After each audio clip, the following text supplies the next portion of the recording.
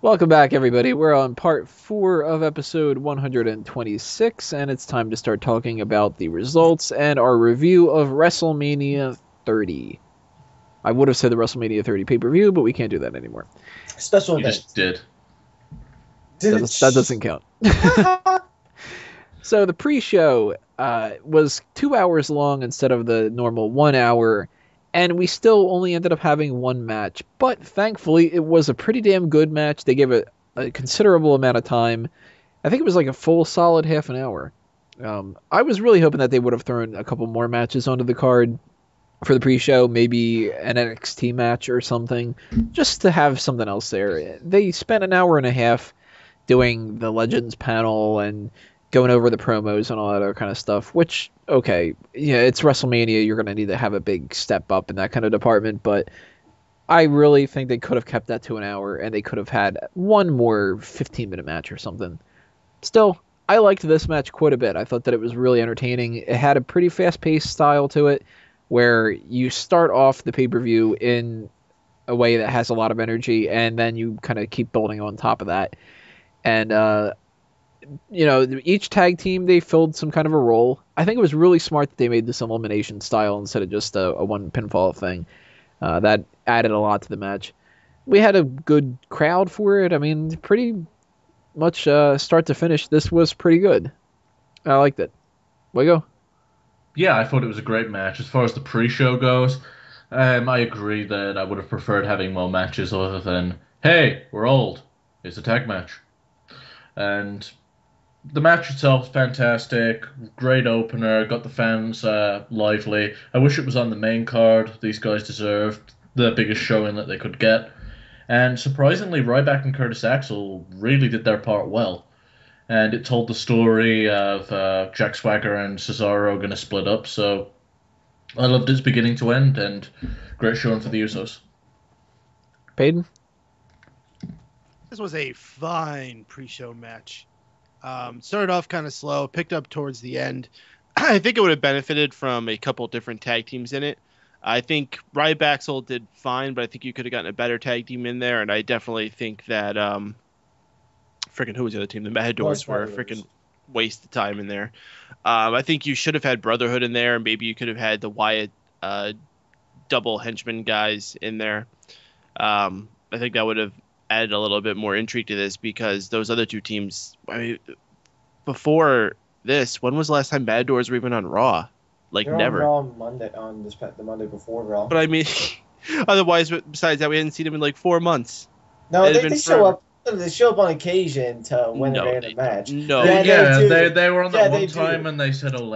on Superstars, maybe. They're not on Raw. No, they're on Raw. I think we were saying on our prediction show that the only reason to not have the Brotherhood in this match was if they were going to do something special with them in the Battle Royal, which, unless I blinked and missed it, I don't think they did jack. So there's no damn good reason why the Brotherhood was not in this match, continuing their tag team run. I think that's a travesty. And with how short the tag team match was, crap, there was no reason not to have the Outlaws in there either. Who's Jack? Drew? Yeah, I thought this was a fine match. I had no problem with the Matadors or Ryback in the match. And yeah, you know what?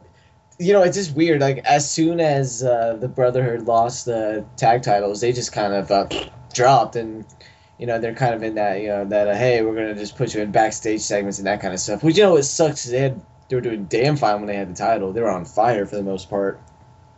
So yeah, but besides for that, I really enjoyed this, and you know what and what made this match a lot better was, usually with the pre-show matches, there's people still coming into the arenas and finding their seats, but I don't know if it was just WrestleMania, but it seemed like everyone was already in their seats. I think they wanted to show up early, get ready for the hell of a pay-per-view, which is what it turned out to be. But yeah, I was really surprised by the turnout for a pre-show match, especially. So yeah, it was a very good match, and it's unfortunate it was on the main card, but hey, what are you gonna do? It's WrestleMania. Now, where do you guys think that the Usos are going to come from here? Because it doesn't seem like they're really building up anything necessarily for Extreme Rules, and we've got one of these teams has broken up, and they're probably going to have a match together.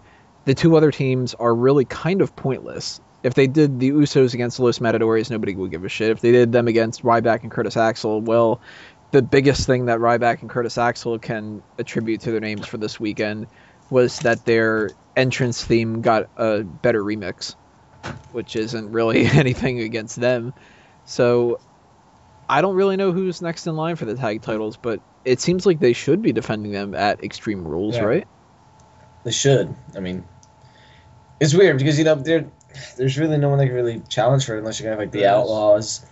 I mean, I don't want to see the Wyatts as the fucking tag team champs, so, unless they want to do face on face, and it's weird. A tough situation. Maybe Batista and Brock. No, not both. I mean, now who knows? There's two ways this could really go. One, they fall into the Evan Bourne and Kofi Kingston role, where they're a tag team with no real opponents, and they just hold the belts for the sake of holding the belts. That, or the Evolution pick up the titles in this whole ongoing war against the Shield. That's the only other thing I can see happening. So, yeah. Do you think that there's any kind of a chance that they could throw the two Wyatt family members in there? I hope not. Give them something to do, since it doesn't seem like they're going to be wrestling anything with John Cena. It would make sense, and it would also make sense for them to take the belts, just because they're going to look all really weak, pretty much. Because face it, Bray Wyatt's not going to be losing week in and week out. If anyone is, it's going to be the Wyatt family. So giving them the belts by WWE logic is a way to rectify that. Peyton, who do you think's next up for Usos? I think that going into Extreme Rules, we're actually going to see some type of multi-man match that the Usos will probably be involved in. There won't be any actual tag titles involved. Perhaps we'll see like Orton and Batista continue to challenge him on the Raws in between as a build-up to it. I don't think they'll take it off of them. I think the next serious challengers for them will be the Wyatts, though.